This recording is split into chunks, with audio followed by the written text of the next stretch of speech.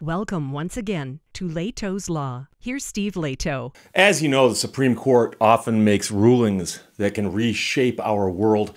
And once in a while, they have the opportunity to do that, and they don't. And sometimes that's good. But a very, very important decision was just handed down by the Supreme Court, and it didn't get as much attention in the news as I would have thought. And so I had a few people send this to me. Supreme Court shields Twitter from liability for terror-related content and leaves Section 230 untouched. And the real important part here is Section 230. And you may have heard about this if you studied things revolving around the internet, because that's the one that says that somebody who runs a website that lets other people post on that website, the people who run the website cannot be held liable for things posted by others. The other people who posted it could be held liable, but simply the person who hosts the website. That's one of the things about Section 230. There's more, but we'll get into this. But you may have heard of this, because I can tell you, I ran a bulletin board back in the old days regarding metal detectors. And people would come on there and discuss metal detectors and what they'd found and where they hunted and things like that. And there are always people out there who will ruin it for everybody. And I was the owner of the website and the moderator, and I had to go in and look at people's comments, and you'd be amazed what people will post when they think they're doing it anonymously on the internet.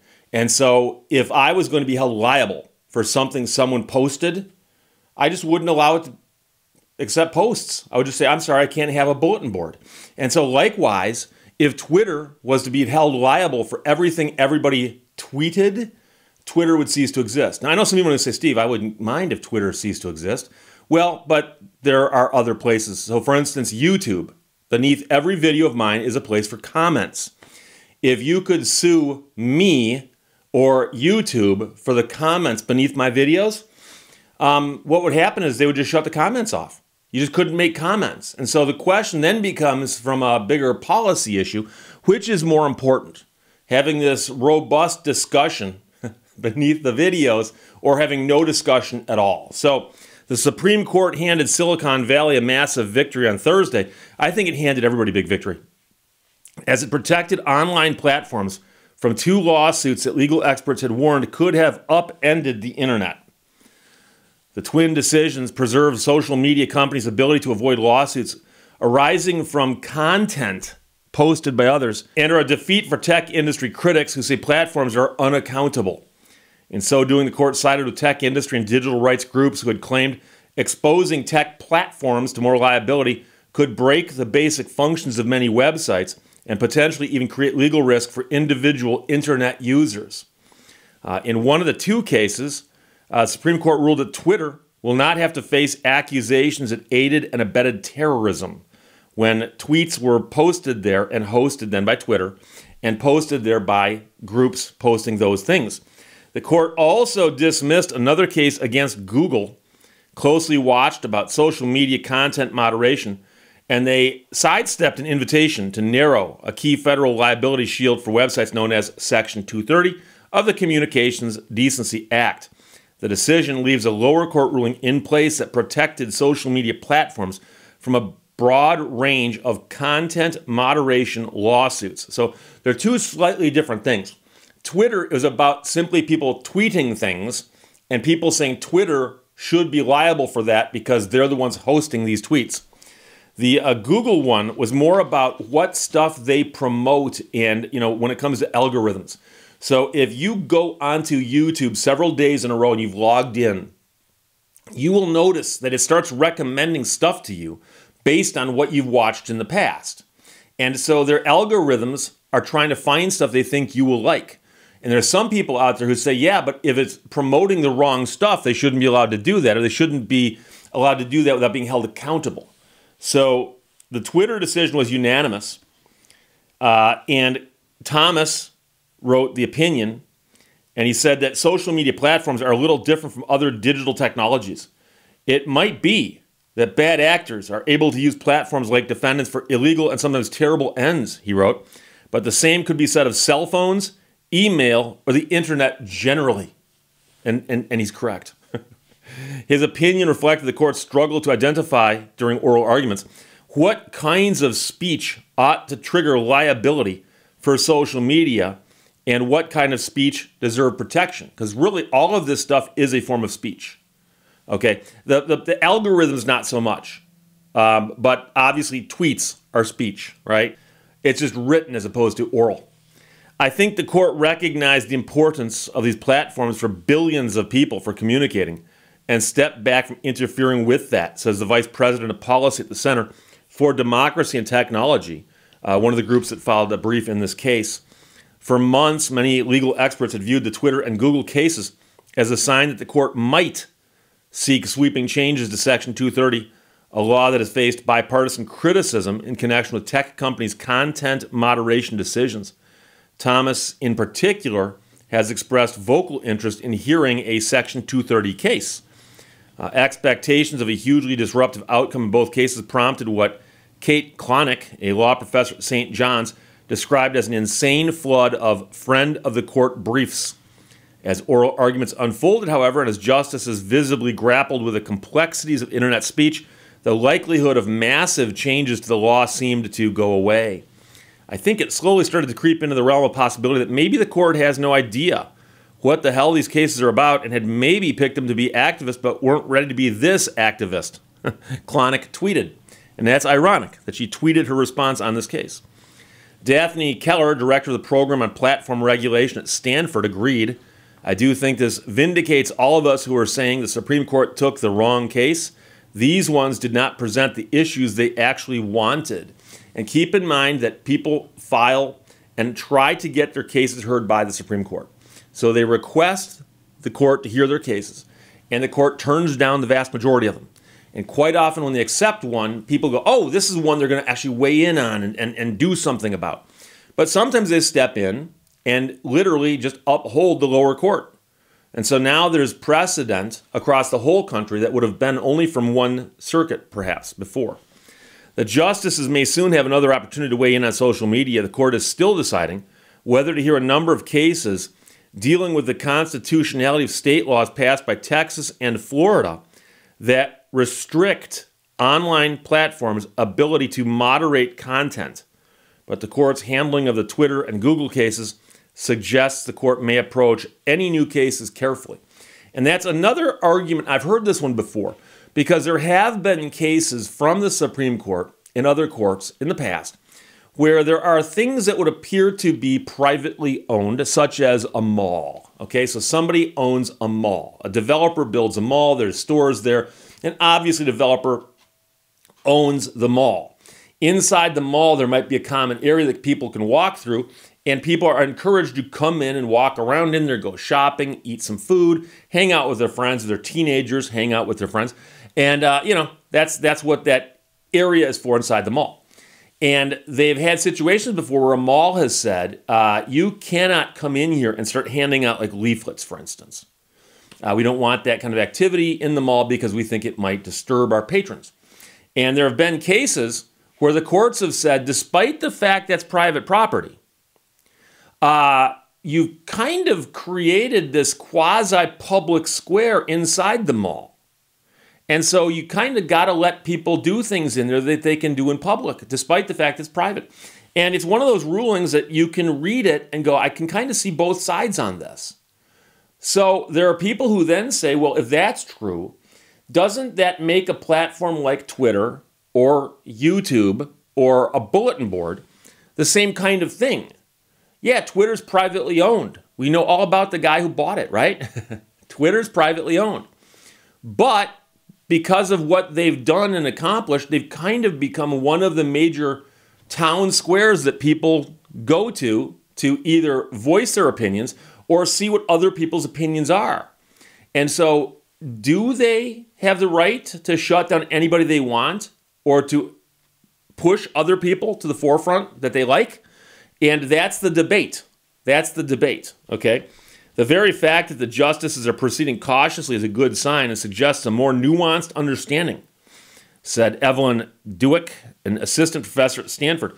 In Thursday's Twitter decision, the court held that Twitter's hosting of general terrorist speech does not create legal responsibility for specific terrorist attacks, effectively raising the bar for future claims.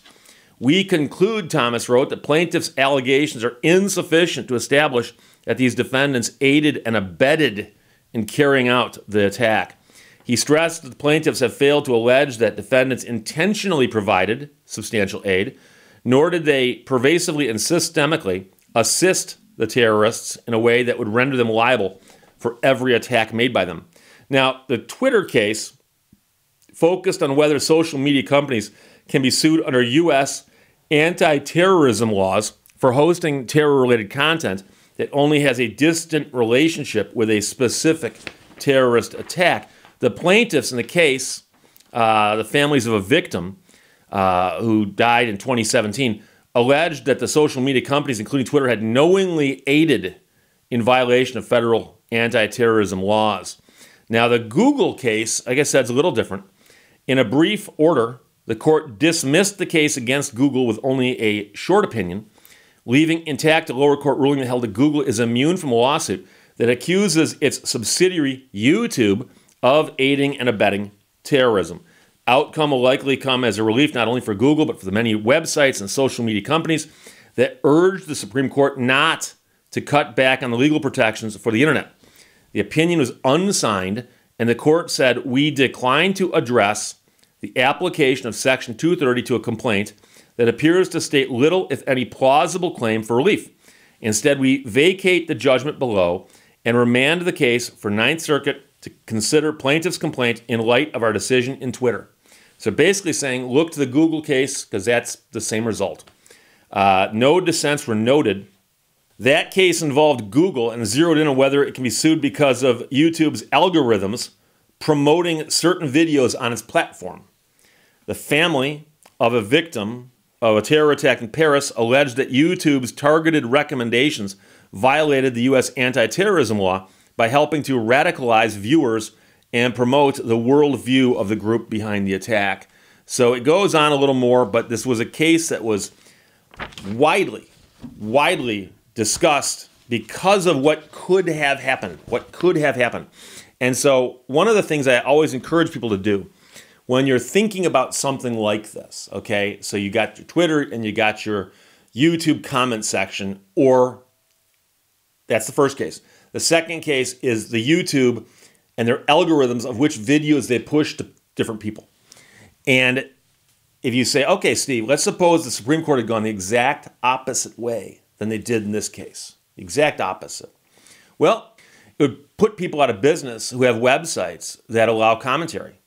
Right away, you just shut the comments off. And so the ability to comment on videos on YouTube would go away under the first case.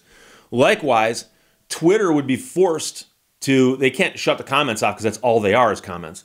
They'd be forced to put in extremely draconian filters to edit out what people are posting. And so, yeah, you could go on there and say, hey, everybody, I'm going out to lunch today. And your tweet would probably be fine.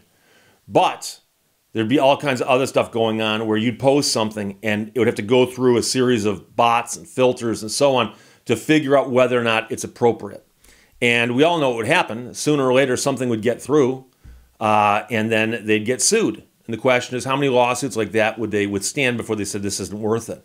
But the algorithms on YouTube is to me such a different situation, because I can go onto YouTube and I log in and I go to my home page. It just says our recommendations for you, right?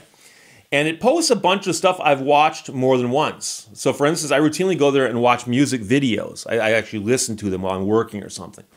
And so there's some song I've listened to a bunch of times. It'll say, do you want to listen to this song again? In essence, that's what it's saying when it puts it up on the screen. But it'll put up other music by related artists. And I've discovered so much music on YouTube that I didn't know existed, because it said, oh, in essence, it said, you liked this video? We bet you'll like this video. And I can think of dozens of songs I've found that way that I had no idea existed. I had no idea the band existed, no idea the song existed. And so for the 2 or 3 people who care, a song called Always the Way by James Rain of Australian Crawl. Look it up, it's a great song. Worlds Away by Strange Advance out of Toronto. Another song I never would have found. Never would have found had it not been for YouTube's algorithms. Tama Waipera, The Letter, or his cover of Shona Lang's Soviet Snow. Again, never would have seen those videos had they not been recommended to me by YouTube figuring out I'd like to see those videos. And it's not just doing it for music videos. It's figured out that I like to watch World War II documentaries. Okay? And there's a couple other things that I like to watch, and it recommends these things to me.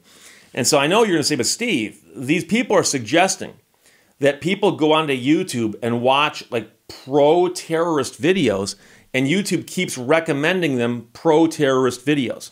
And now here's the point I need to make here. Not all speech is popular. And some people said when Google and YouTube promote a video, that is them speaking, in essence saying, here's a good video, watch this video. And if you want them to censor that and say they cannot promote this one kind of video, you and I both know what's going to happen. People out there and say, well, we'd really like it if you didn't promote this kind of video either. Or what about this kind of video? And you really shouldn't promote this video here. And one of the kinds of videos I've watched before, quite a few times, car chase videos. Because in Los Angeles, the news station's helicopters are really good at getting involved in car chases where they film them from above. Or a lot of people will actually FOIA request the in-car video of a car chase, and they post it on the internet. Now the question is, if you saw a bunch of car chase videos, might that not encourage you to run the next time a cop tries pulling you over? I mean, an argument can be made that if you see enough car chase videos, one day you might try it. I've heard that argument made before, that if you saw enough of something, eventually you might try it. Now, I'm not saying that's true, but people will make the argument. So should they not recommend the car chase videos? And by the way, even if they don't recommend the video, maybe they shouldn't host it at all. What are they doing hosting terrorist videos? What are they doing hosting car chase videos? What are they doing hosting any other video that contains some kind of content that might encourage someone to do something wrong? And so you get into that slippery slope argument about speech. And we hold the freedom of speech to be an extremely vital and important part of our society. And so I am one of the people who's on the side, erring towards the side of let's censor speech less rather than more if we have to make a choice between the two. And there you go. So the Supreme Court's ruled on this, and they sidestepped the issue on Google, but basically said, read the Twitter ruling and you'll see what we're getting at. And so hosting the information or promoting the information with your algorithms is not going to create legal liability for you. And I know some people are going to comment and go, Steve, you know something? I think the court got this wrong. And if you post that in a comment to my video, understand that if the court had gone the other way, you wouldn't be allowed to post that comment because the comment section would be shut down. And I'm not exaggerating, because understand the Supreme Court is the final arbiter on this, meaning that no, you can't appeal this. You can't take the Supreme Court higher. So the Supreme Court had ruled on Thursday, you guys are liable for stuff posted underneath your videos and posted on your Twitter platform. Comments would have been shut off in many places. Twitter would have to find a workaround if they wanted to continue existing. But trust me, I believe this is a good opinion. So there you go. Bunch of people sent it to me, including Austin. Thank you very much. That version was from CNN. Brian Fung wrote it. Supreme Court shields Twitter from liability and leaves Section 230 untouched. Questions or comments, put them below. Let's talk to you later. Bye-bye. Thank you for watching Lehto's Law. A heart kind and an open mind are the best traveling companions.